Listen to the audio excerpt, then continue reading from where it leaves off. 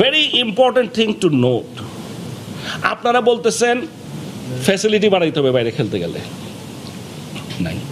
চিটাগংয়ে gymnasium করলাম, সিলেটে gymnasium করলাম, এতগুলা মাঠ তৈরি করতেছি, একাডেমি তৈরি করতেছি, এত কিছু যতদিন এত বছর ছিল না, কারো কোনো আন্দোলন নাই।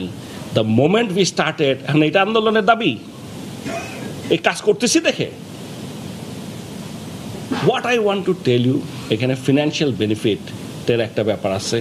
ফার্স্ট ক্লাস ক্রিকেটে ওরা বলছে কিছু বাড়াইতে হবে, হইতে পারে, এটা একটা আপেক্ষিক। আমি 25,000 ছিল, আমরা এবার বলেছি 30,000, যারা 35,000 পেত এটা হবে 40,000। এখন সেইটার জায়গায় কেউ তো আমাদের কাছে এটা তো কোয়াব, ওরা ওদের কথাবার্তা এসব করছি আমরা, ওরা প্লেন টেন যা ফ্যাসিলিটি দিয়ে দে অলওয়েজ স্টপ। ওরা বলছে আমরা অলরেডি 25টাকে 30 করেছি, 35টাকে 40 করেছি, করি নাই যে কিছু না, 2 ধাপে বাড়ানো হয়েছে, এমন ভাব দেখাচ্ছে যেন আমরা কিছুই করছি না। সো এটার পিছনে ডেফিনেটলি কোনো একটা কারণ আছে।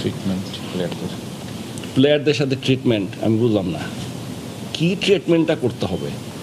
মাননীয় প্রধানমন্ত্রীর কাছে বাচ্চা সহ নিয়ে গিয়ে খেলাধুলা করে, মাননীয় প্রধানমন্ত্রী ওদের বাচ্চাদের কোলে নিয়ে হাঁটে, কি ট্রিটমেন্ট চায় না? What treatment? একটা প্লেয়ার বলতে পারবে ওদের সাথে কোনোদিন খারাপ ব্যবহার করা হয়েছে বা কিছু? হ্যাঁ, দোষ করলে পানিশমেন্ট হবে, অবশ্যই হবে।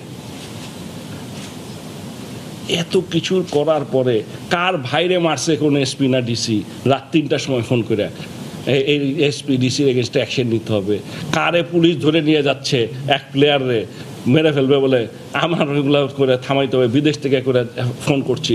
আর একজনের খালার তো মামার জমি দখল করে নিয়ে গেছে উত্তরায়, আমি গিয়ে উদ্ধার করি। মানে কি, what are you talking about?